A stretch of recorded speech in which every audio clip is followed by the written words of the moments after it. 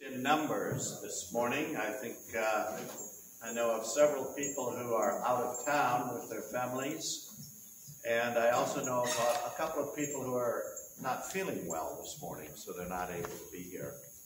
But I want to welcome those of us that are here, and especially I want to welcome back Ken Bell and also the friends and family of Carolyn Mason as well. Good to have you all here.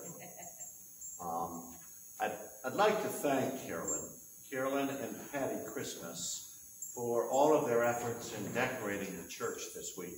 I remember how nicely it was decorated last year. I know this is an annual thing that Carolyn and Patty and others do, but it always is very, very, very nice. And then as well as the inside of the church being decorated for the 4th of July. Also the outside, as you can see when you walked in, has been decorated with American flags, and Herb McCulloch is the one to thank for that. So thanks to all of you. I may have missed someone that I'm not aware of who helped in the decorations for the 4th of July. But later on, we will have as our offertory anthem a very stirring song that talks about God bless the USA. So if you'll just remain seated, we will hear a collage of American folk songs that Mikey has put together, and then we will stand for the opening hymn.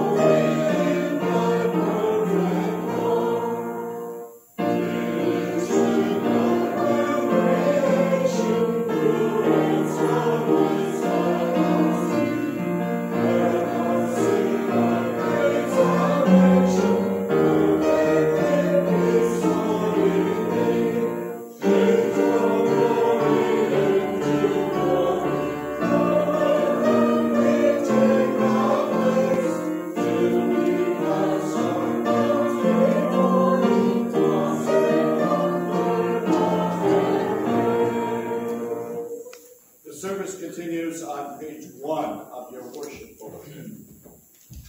Alleluia, the Lord is risen. The Lord is risen indeed. Alleluia. Almighty God, to you all hearts are open, all desires known, and from you no secrets are hid. Cleanse the thoughts of our hearts by the inspiration of your Holy Spirit, that we may perfectly love you and worthily magnify your holy name, through Jesus Christ our Lord. Amen.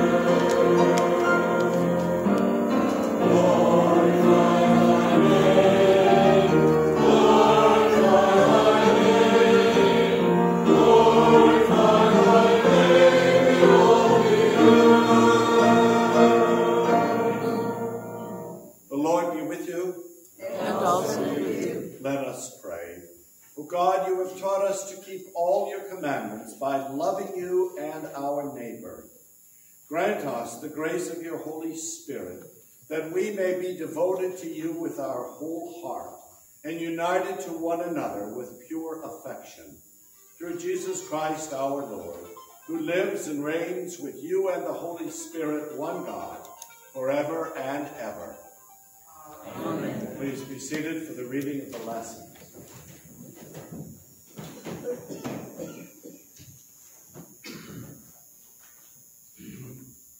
A reading from the second book of Kings.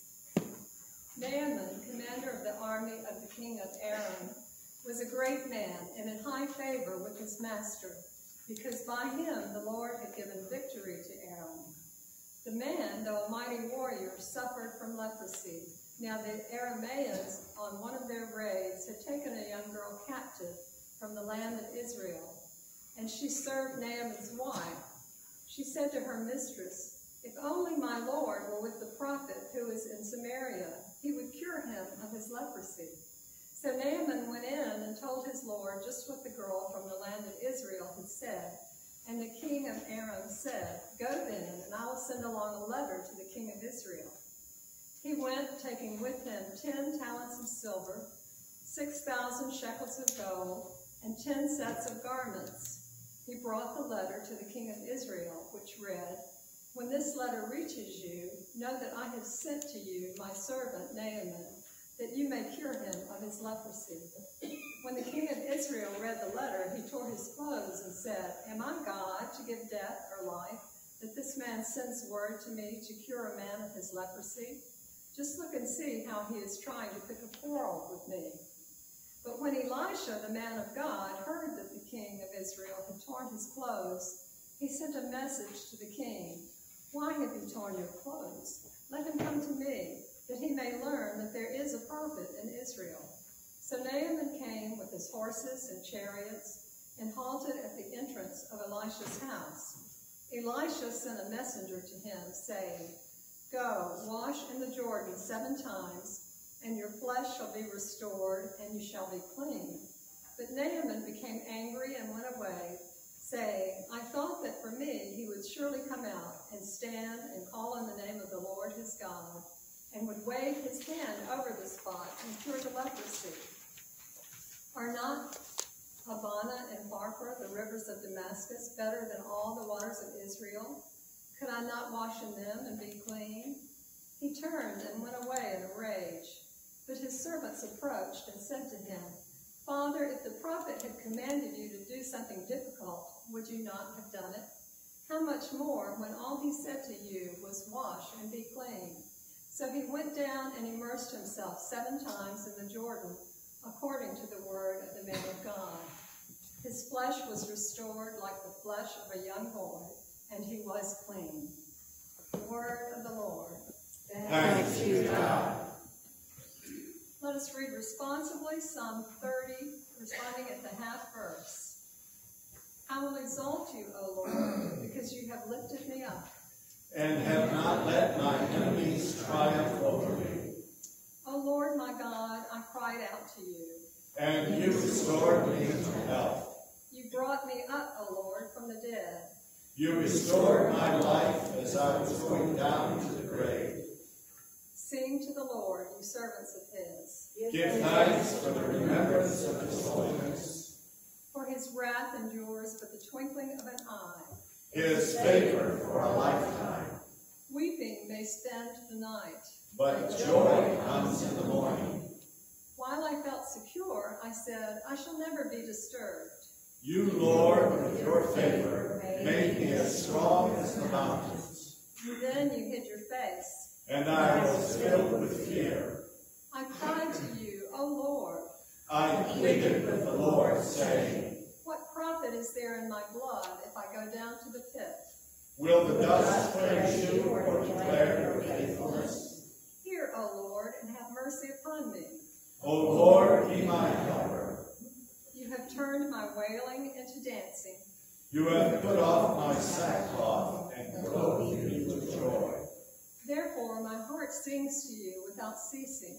O Lord, my God, I will give you thanks forever. A reading from Paul's letter to the Galatians. My friends, if anyone is detected in a transgression, you who have received the Spirit should restore such a one in a spirit of gentleness. Take care that you yourselves are not tempted. Bear one another's burdens, and in this way you will fulfill the law of Christ. For if those who are nothing think they are something, they deceive themselves. All must test their own work. Then that work, rather than their neighbor's work, will become a cause for pride, for all must carry their own loads. Those who are taught the word must share in all good things with their teacher. Do not be deceived. God is not mocked.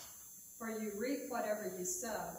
If you sow to your own flesh, you will reap corruption from the flesh. But if you sow to the Spirit, you will reap eternal life from the Spirit. So let us not grow weary in doing what is right, for we will reap a harvest time if we do not give up. So then, whenever we have an opportunity, let us work for the good of all, and especially for those of the family of faith. See what large letters I make when I am writing in my own hand. It is those who want to make a good showing in the flesh that try to compel you to be circumcised, only that they may not be persecuted for the cross of Christ. Even the circumcised do not themselves obey the law, but they want you to be circumcised so that they may boast about your flesh. May I never boast of anything except the cross of our Lord Jesus Christ, by which the world has been crucified to me, and I to the world.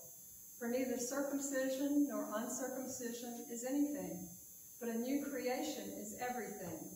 As for those who will follow this rule, peace be upon them, and mercy, and upon the Israel of God. The word of the Lord. Thanks be to God. Let us stand and sing hymn number 441, In the Cross of Christ High Glory.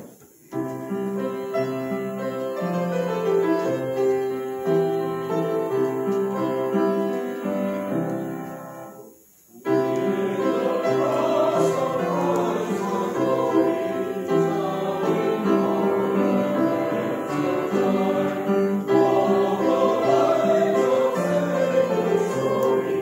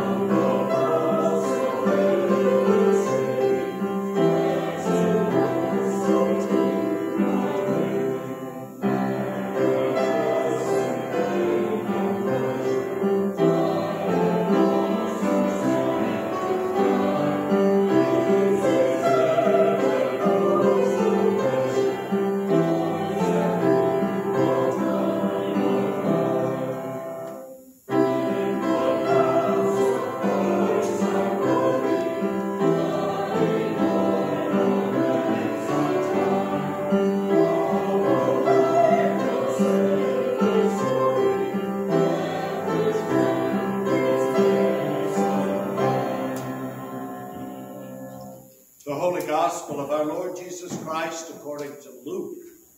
Glory to you, Lord Christ. The Lord appointed 70 others and sent them on ahead of him in pairs to every town and place where he himself intended to go.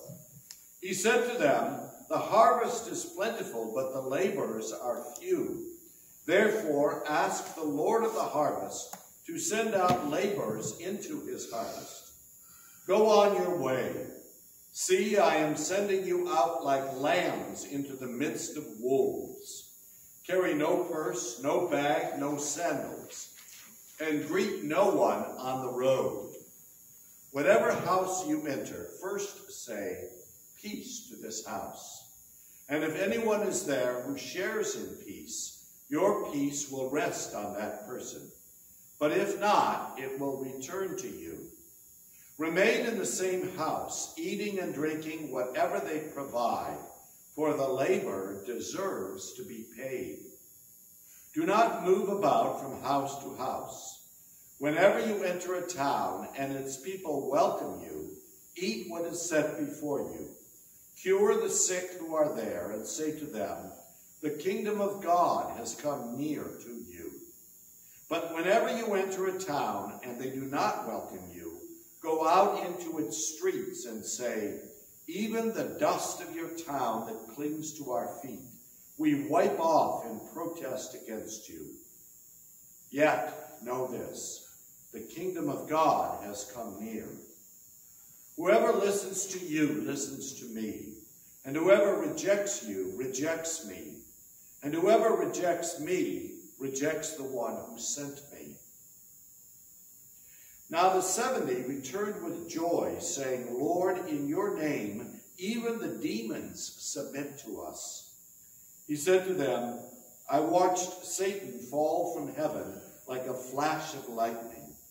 See, I have given you authority to tread on snakes and scorpions, and over all the power of the enemy, and nothing will hurt you. Nevertheless, do not rejoice at this, that the spirits submit to you, but rejoice that your names are written in heaven." The Gospel of the Lord. Praise to you, Lord Christ. May the words of my mouth and the meditations of our hearts be always found acceptable in thy sight, O Lord, our strength and our Redeemer. Amen. Amen. Please be seated. We'll give the choir just a second or so to come down and be seated here in the front.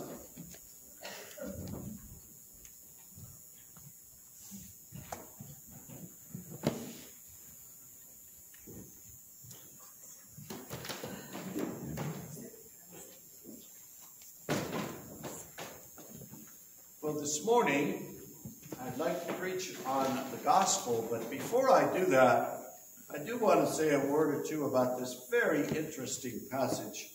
It comes to us from the second book of Kings, and it's the story of one of the generals of a king named Aram. Hence, we get the word Arameans from this king.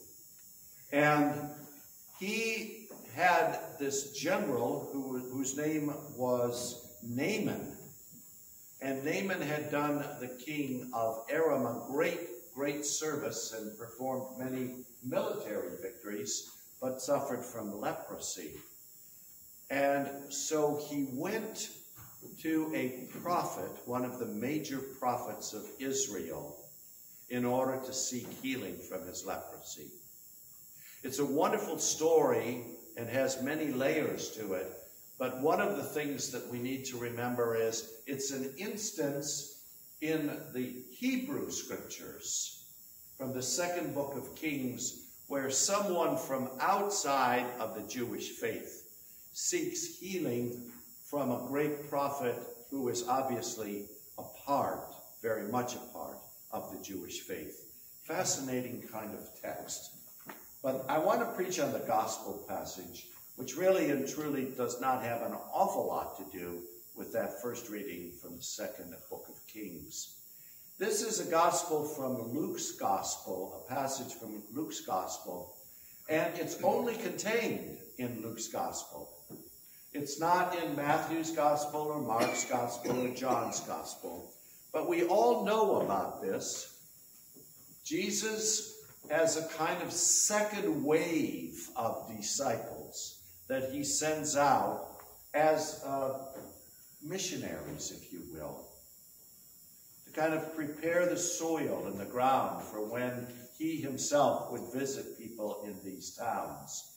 Now, this is all within the kingdom of Israel, and the 70 go out without any training. They're not the apostles. They're not the 12 apostles. They're others. But whoever they are, they have not been to seminary. I don't know how they were selected. I don't even know if they were selected. They could have just been a random group of 70 volunteers who said, yes, I've got the time. My vacation is coming up and I can use vacation time to go out and do what you want us to do, Jesus. And what Jesus tells them to do is not to teach doctrine, but just simply to be with people in these various villages. We don't know how large each village might have been, but I'm sure they weren't great cities. But when they went to the villages, they were to establish rapport with people who were open to the message of love, to the message of new life. And the only way that they could do that was not by telling them about all of the dogmas and doctrines of, first of all, the Jewish faith, which are contained in the book of Leviticus, but also any of the doctrines and dogmas of what it's like to follow Jesus. They had to be with these people so that, in the words of Henri Nouwen, the Jesus in them reached out to the Jesus in these people in these small villages and towns. Do you follow what I'm saying? Evangelism, the spreading of the good news, which is really what evangelism is all about, begins with 70 people who possessed perhaps not great intellectual capabilities, but who were transformed themselves, who had something within them that amplified and manifested the Spirit of Jesus. So in order to be a good evangelist, you need not know doctrine or dogma, nor do you need to be able to cite by verse and chapter various passages from Scripture. But you do need to be transformed. And the way that the good news works is that when one is transformed and begins just by his or her presence to talk about the good news of God in Christ, that Spirit somehow is transmitted and received by the other. Now, the text is very interesting on this point. Not all of the others are open to receiving that Spirit. In other words, when the 70 are sent out, what Jesus says is to them, you are to greet people by saying, peace be with you. Another way of saying that is, do you experience the presence of God in your life? If you're only in this life for self-centered reasons, if you're only in it for ego, then in all probability you're not going to be able to respond to the 70. And that's just the way it works. In order for the gospel to be spread, it's a two-party system, if you will. First of all, the disciples, the 70, as well as the early apostles, all have to be taken up with the Spirit of Christ. But not only that, the people to whom they are sent also have to have at least some desire within their souls to be taken up with the Spirit of the living God. And therein lies new life. Therein lies harmony. Therein lies what the text says is peace, shalom, wholeness of life. That's what the kingdom of heaven builds upon. It's like have you ever seen the movie The Matrix? It's a very complex movie and hard to understand until years later after you see it, and you realize that we live in different matrices. I think that's the plural of matrix. And what Jesus is revealing to us is a way of living that is a wonderful matrix in which to live. We can choose not to live there at our own peril.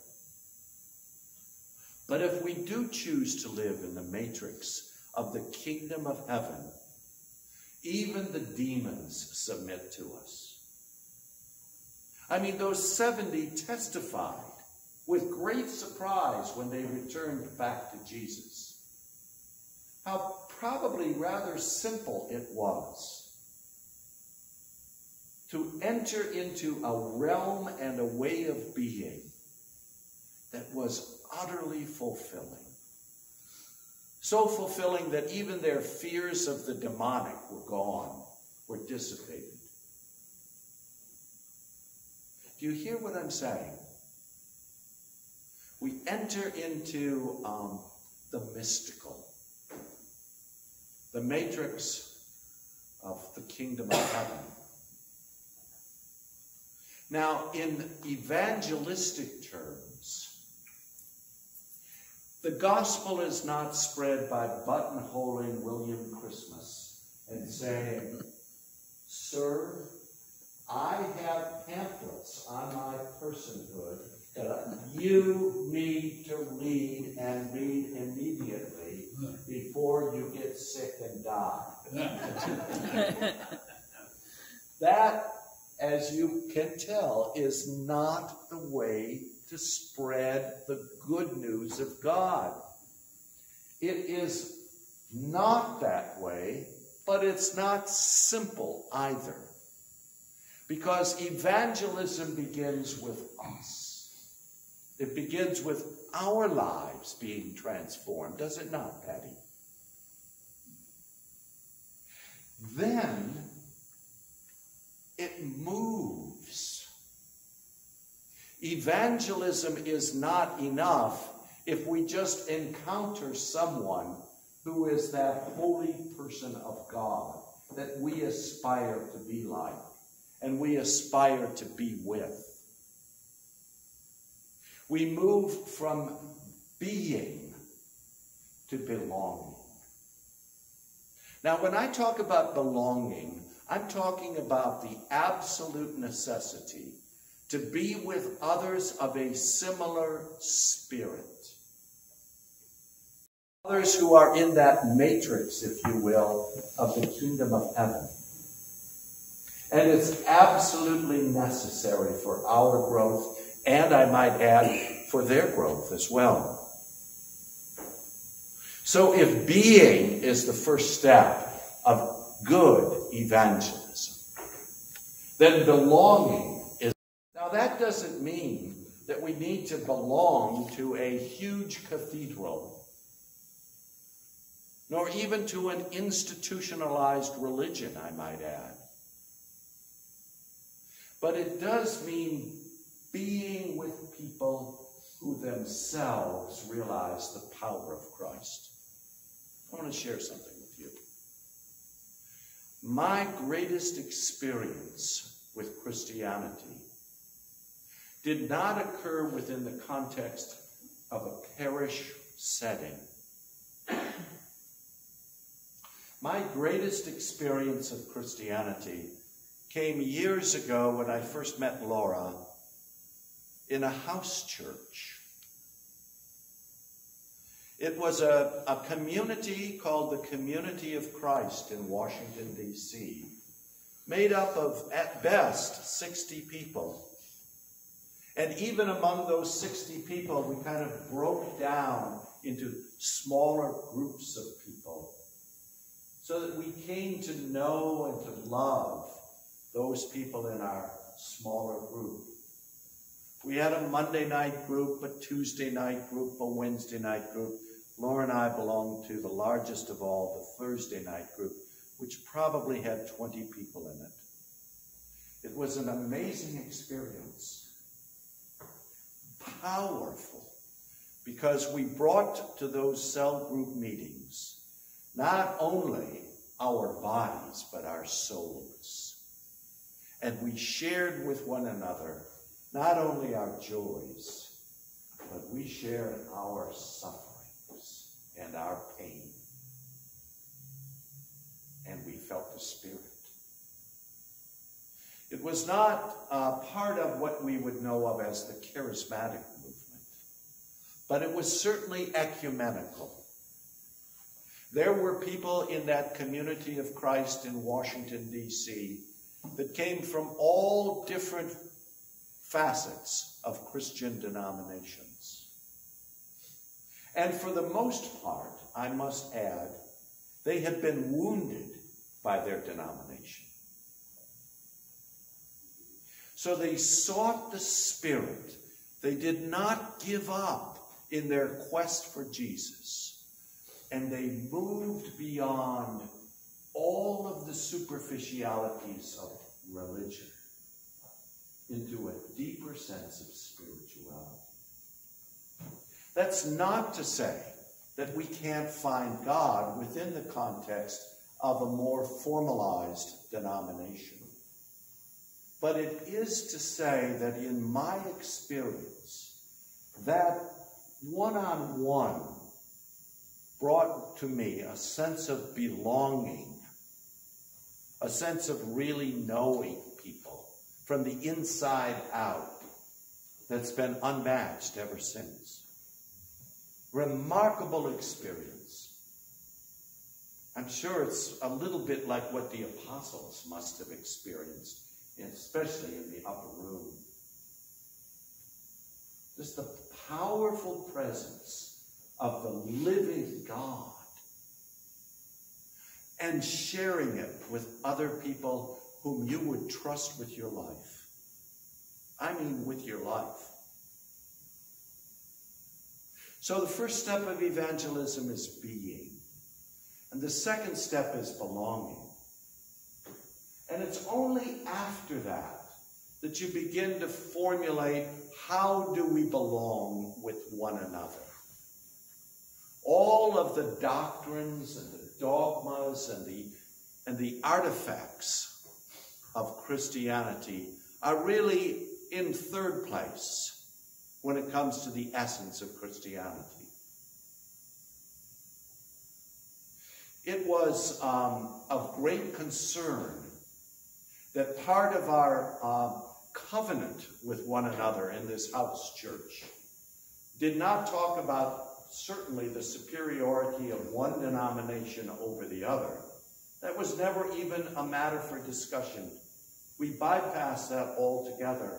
And what was important in terms of how we were to form ourselves as a body of Christ, as a community of Christ. What became important was, do we spend money on church buildings? Or do we use that money in a different way? And what the Community of Christ came up with was that they wanted to only meet in people's houses and not get involved in the real estate business. And instead of that, the second thing that they had as part of their framework was to spend 50% of their total budget on outreach and 50% of their total budget on their own needs, whatever they may be. Now, it wasn't a great deal of money, but 50% going to outreach was a significant step. It was a step of belief on everyone's part. And furthermore, and this was where it got very interesting, this community, small in nature, took from the in-reach budget, the 50% that went towards the needs of sustaining the community of Christ, and they set aside 10% of that money for what they call the Dream Fund. And anyone within the community of Christ could go before the body of the rest of the people and say, I have a dream. So when I was there and when Laura was there, we had two things that resulted as a part of the Dream Fund. The first was a Christian art and bookstore in the DuPont Circle area of Washington. If you know Washington at all, you know a Christian art and bookstore was badly needed in the DuPont Circle area of Washington. And it was marvelous. The fellow who got all of this started was a Lutheran pastor.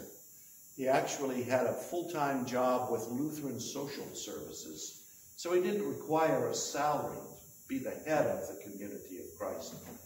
But he also loved to go to this Christian art and bookstore and just hang out. There was always a pot of coffee, and he might be reading or smoking his pipe, and someone would inevitably come in from off the street and have some kind of a pressing matter on their mind. And they just talk.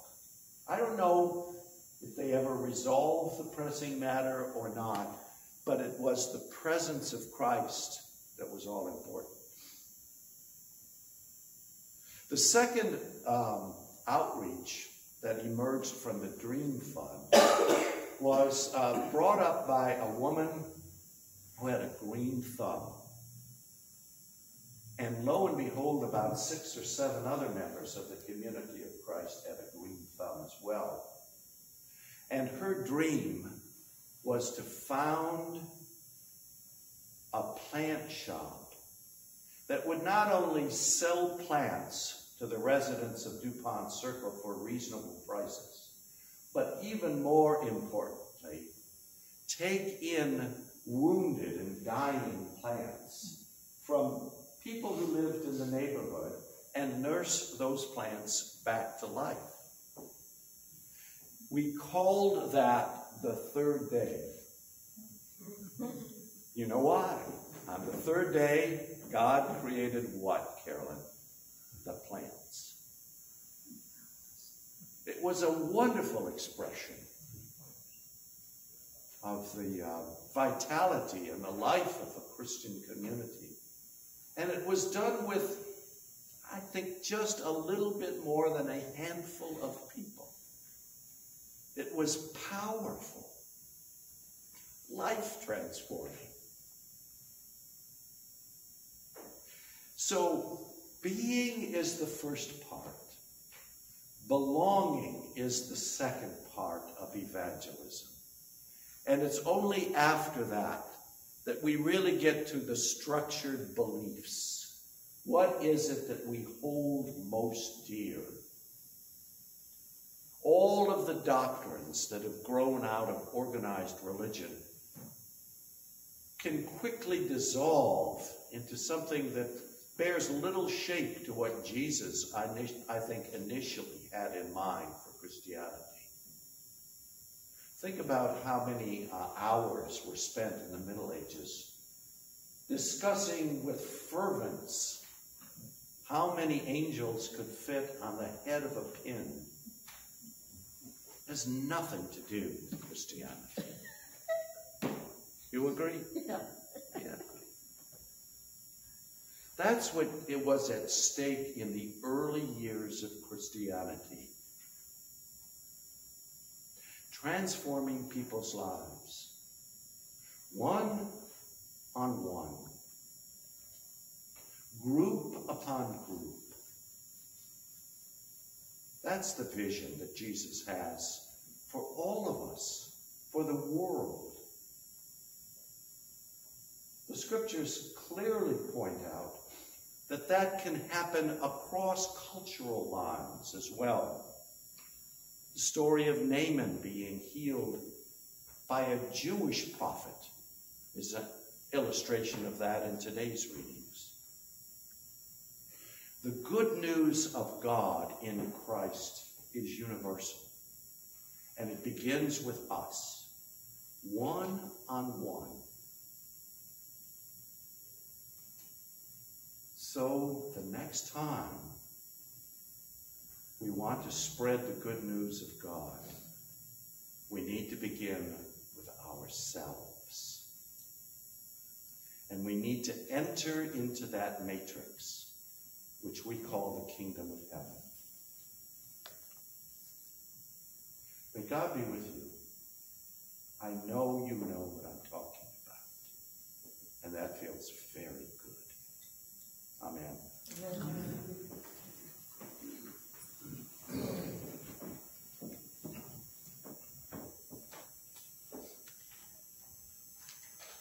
Let us stand and say aloud together the Nicene Creed, found on page 9. We believe in one God, the Father, the Almighty, maker of heaven and earth, of all that is seen and unseen. We believe in one Lord Jesus Christ, the only Son of God, eternally begotten of the Father, God from God, light from light, true God from true God, begotten, not made, of one being with the Father. Through him all things were made. For us and our salvation, he came down from heaven. By the power of the Holy Spirit, he became incarnate from the Virgin Mary and was made man. For our sake he was crucified under Pontius Pilate. He suffered death and was buried. On the third day he rose again in accordance with the Scriptures. He ascended into heaven and is seated at the right hand of the Father. He will come again in glory to judge the living and the dead, and his kingdom will have no end. We believe in the Holy Spirit, the Lord, the giver of life, who proceeds from the Father and the Son. With the Father and the Son he is worshipped and glorified. He has spoken through the prophets. We believe in one holy Catholic and Apostolic Church. We acknowledge one baptism for the forgiveness of sins. We look for the resurrection of the dead and the life of the world to come. Amen. Please be seated or kneel as you are able for the prayers.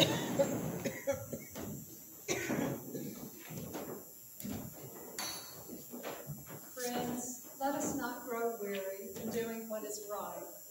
Let us appeal to God, who is our strength, praying, "Hear, O Lord, and have mercy upon us." We ask you, O Lord of the harvest, to send out laborers into your harvest. Grant us the grace of your Holy Spirit, that your Christ might freely proclaim in word and deed the good news of your kingdom. Hear, O Lord, and have mercy upon us. Give us, O God, the opportunity and the will to work for the good of all. Give us hearts for the people you love. Hear, O Lord, and have mercy upon us. We thank you, Almighty God, for the gift of water, In it Naaman was cleansed from his disease. By it the whole earth is refreshed. Through it we are reborn by the Holy Spirit.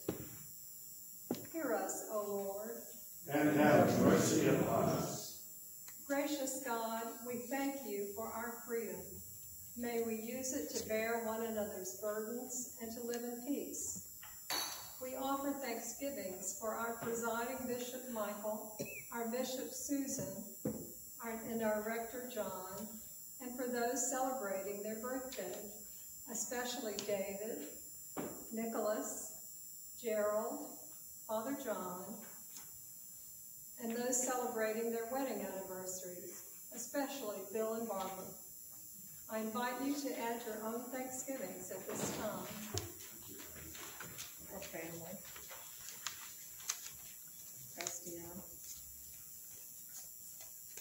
Hear, O Lord, and have mercy upon us. O Lord, our helper, you turn wailing into dancing. You dress your children in joy.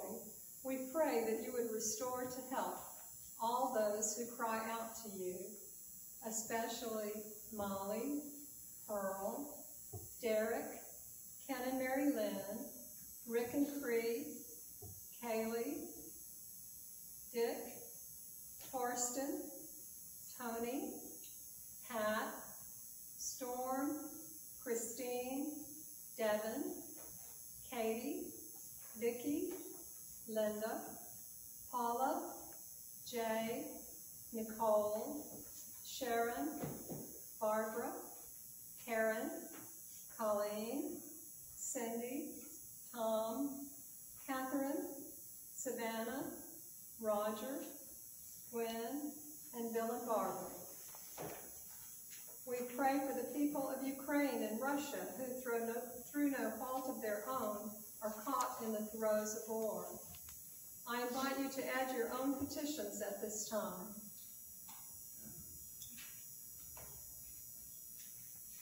For Gina and Karen. Hear, O Lord, And have mercy on us. Holy God, it is our joy that you write our names in heaven.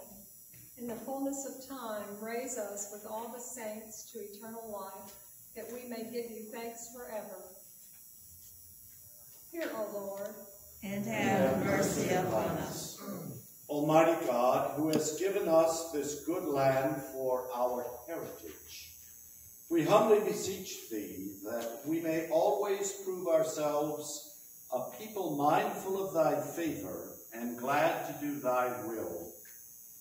Bless our land with honorable industry, sound learning, and pure manners. Save us from violence, discord, and confusion, from pride and arrogance, and from every evil way. Defend our liberties, and fashion into one united people the multitudes brought hither out of many kindreds and tongues. Endue with the spirit of wisdom those to whom in thy name we entrust the authority of government, that there may be justice and peace at home, and that through obedience to thy law we may show forth thy praise among the nations of the earth. In the time of prosperity, fill our hearts with thankfulness, and in the day of trouble, suffer not our trust in thee to fail. All of which we ask through Jesus Christ our Lord. Amen. And remaining kneeling, let us confess our sins against God and our neighbor.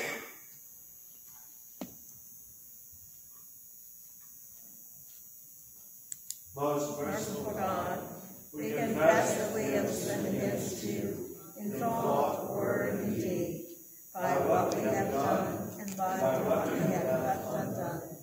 We have not loved you with our whole heart. We have not loved our neighbors as ourselves. We are truly sorry and we humbly repent. For the sake of our Savior Jesus Christ, have mercy on us and forgive us. that we may delight in your will and walk in your ways, to the glory of your name. Amen. May Almighty God have mercy on you, forgive you all your sins through the grace of Jesus Christ, strengthen you in all goodness, and by the power of the Holy Spirit, keep you in eternal life. Amen. Please stand. The peace of the Lord be always with you. And also with you. God bless you.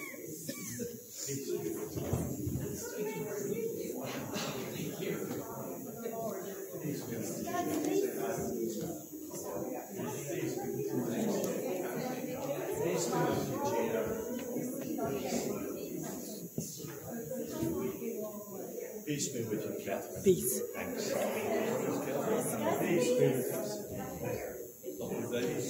Feel a little bit better today. Yeah, he's still pretty sore. Not up to try.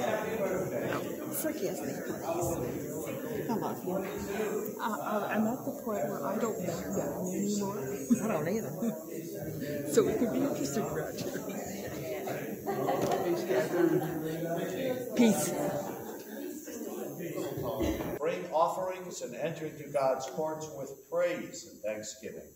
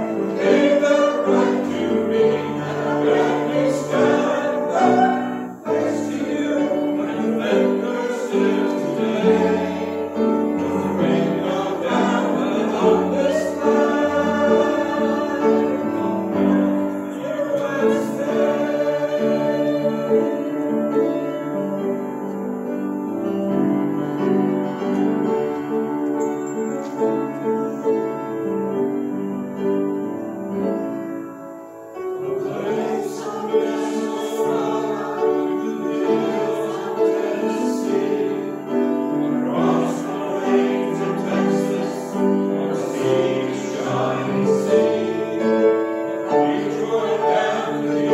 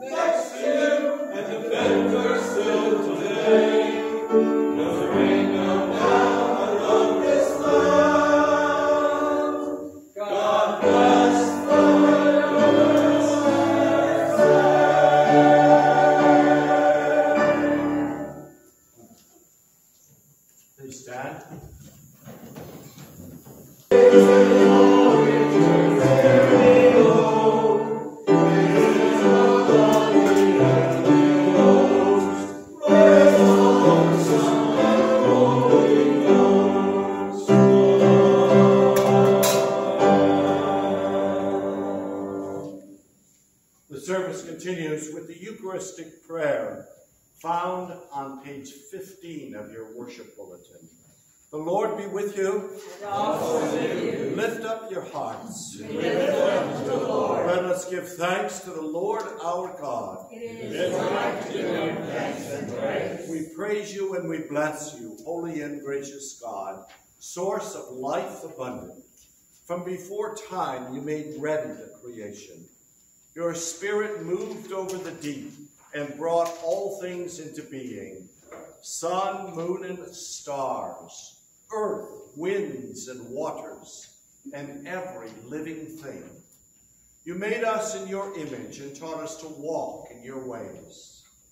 But we rebelled against you and wandered far away. And yet, as a mother cares for her children, you would not forget us. Time and again, you called us to live in the fullness of your love. And so this day, we join with saints and angels in the chorus of praise that rings through eternity, lifting our voices to magnify you as we sing,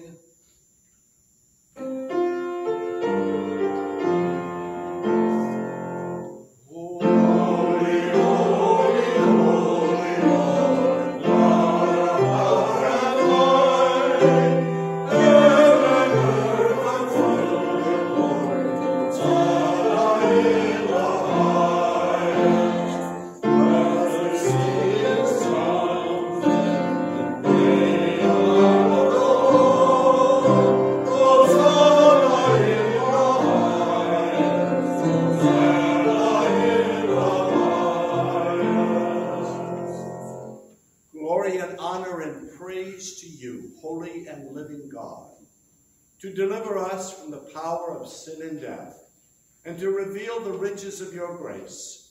You looked with favor upon Mary, your willing servant, that she might conceive and bear a son, Jesus, the holy child of God.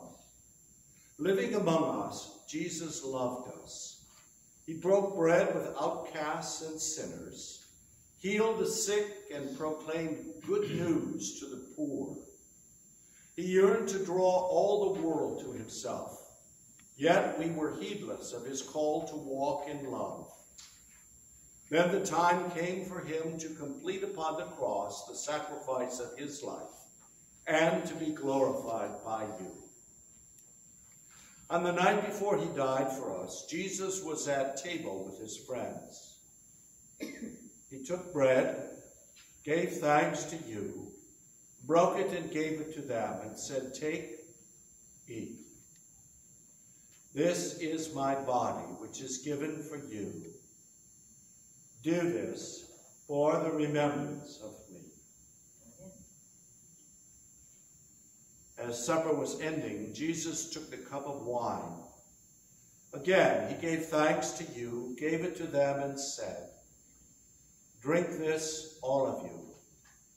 This is my blood of the new covenant, which is poured out for you and for all for the forgiveness of sins. Whenever you drink it, do this for the remembrance of me."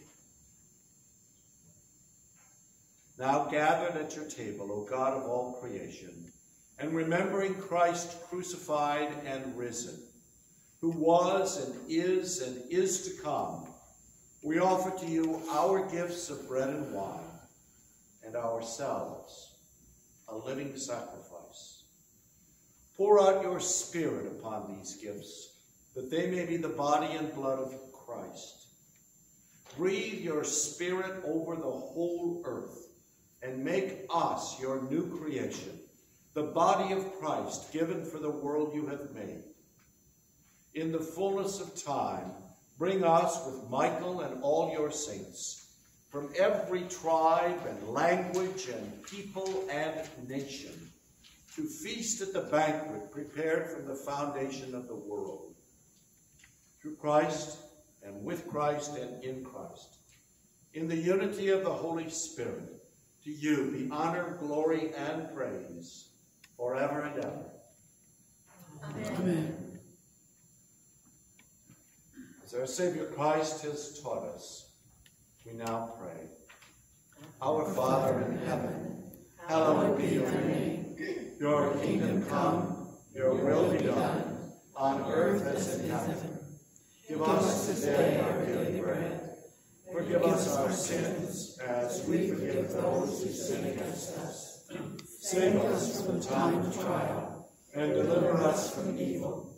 For the kingdom, the power, and glory are yours, now and forever. Amen. Alleluia. Christ our Passover is sacrificed for us. Therefore let us keep the feast. Alleluia. My sisters and brothers, these are the gifts of God for the people of God. Take them in remembrance that Christ died for you, and feed on him in your hearts by faith with thanksgiving. Amen. Release the body of Christ, the bread of heaven, the blood of Christ, the cup of salvation.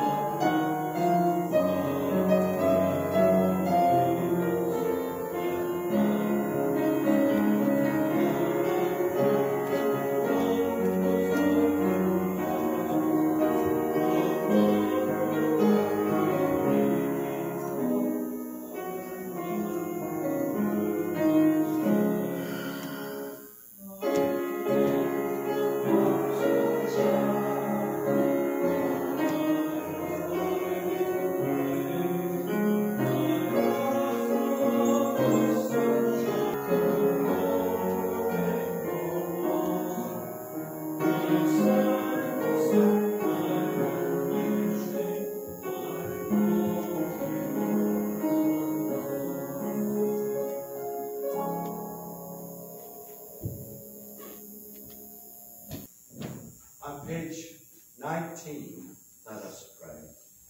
Almighty and ever-living God, we thank you for feeding us with the spiritual food of the most precious body and blood of your Son, our Savior, Jesus Christ, and for assuring us in these holy mysteries that we are living members of the body of your Son and heirs of your eternal kingdom. And now, Father, send us out to do the work you have given us to do, to love and serve you as faithful witnesses of Christ our Lord. To him, to you, and to the Holy Spirit, be honor and glory, now and forever. Amen. And the blessing of God Almighty, the Creator, the Redeemer, and the Sanctifier, be amongst you, and remain with you always. Amen. Amen. Closing hymn is hymn number 522. glorious things of thee are spoken.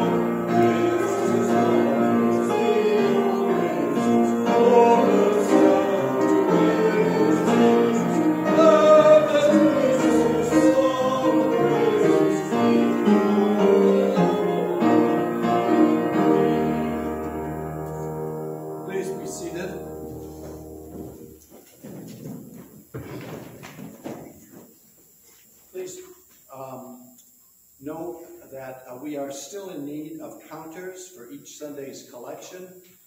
2 people are required each time, and with enough people, you could be asked to assist only perhaps once every other month. Let us go forth into the world proclaiming the good news of God in Jesus Christ. Alleluia, alleluia, alleluia. Thank you, God. Alleluia, alleluia, alleluia.